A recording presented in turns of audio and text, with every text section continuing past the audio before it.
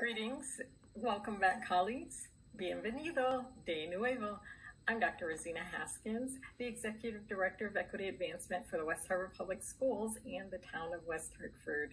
I consider myself to be quite fortunate to work with, learn from, and grow with world language educators and advocates for equity, diversity, and inclusion within our schools. It is also our privilege to be able to do so within an educational organization that values linguistic diversity and diversity of cultures. Here in the West Hartford Public Schools, we are enriched by children and families who speak over 70 beautiful languages. How about that? So it is an honor to have been invited to lean in with you to advocate for equity, diversity, and inclusion in all areas of our policies, programs, and practices, including within the World Language Department. You know, it is hard work, so we can't do it alone, and it is important work, so we must not grow weary. We can all be advocates in even small ways. For example, in the classroom, we can provide opportunities for students to show up as their authentic selves.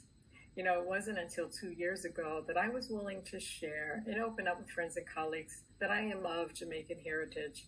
And it was actually a parent of one of our school-age children who encouraged me to be a part of a school-based, parent-organized multimedia project that celebrated diversity in race, ethnicity, nationality, language, family structure, and much more. And it meant so much to my own family that I embraced that aspect of identity. We can create affirming spaces where children can develop a positive self-concept. In curricula, ensuring that students and families see their narratives, histories, and experiences within the context of teaching and learning. Consider texts, videos, the posters that hang in your classrooms, and other medium that reflect the diversity of children and their families.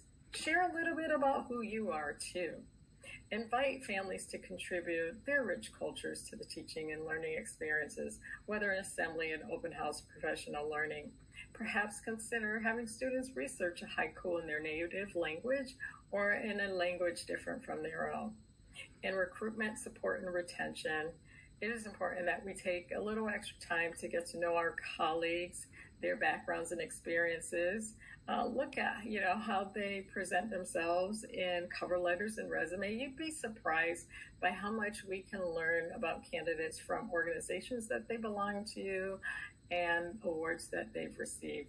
We can do so, and when we do, we build and excite a diverse and talented candidate pool. Embracing cultural diversity, researching and understanding language structure and usage, and promoting multilingual literacy are ways that you can foster a welcoming and inclusive community. Finally, don't forget the power of the smile.